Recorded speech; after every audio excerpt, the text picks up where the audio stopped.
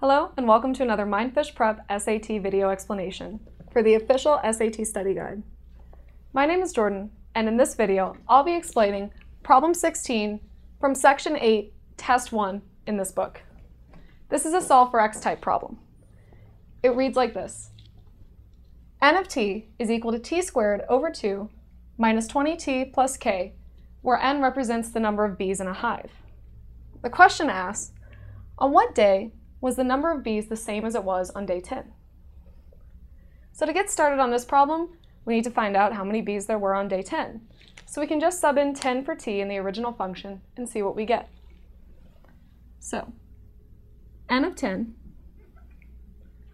is going to be equal to 10 squared over 2 minus 20 times 10 plus k.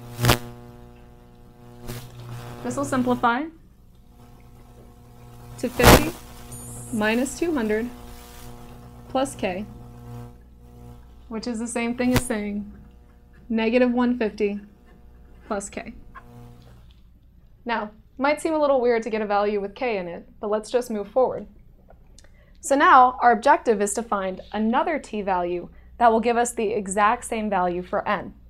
So what we're going to do is take our original function for n and set it equal to negative 150 plus k.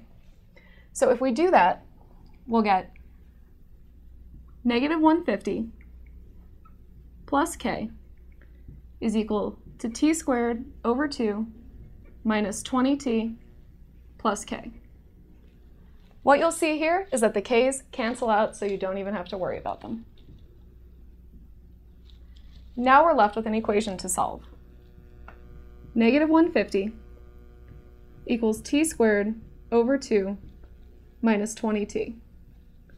Now anytime you're solving for a variable and you end up with an equation with a t squared or an x squared, a t, and a constant term, that's a good indication that it's time to factor. So let's put this in a form that's easier to factor. T squared over 2 minus 20t plus 150 equals 0. Now, having a 1/2 coefficient on that quadratic term makes it pretty difficult to factor. So let's make our lives easier by multiplying everything by 2. We'll get t squared minus 40t plus 300 equals 0. This is easier to factor.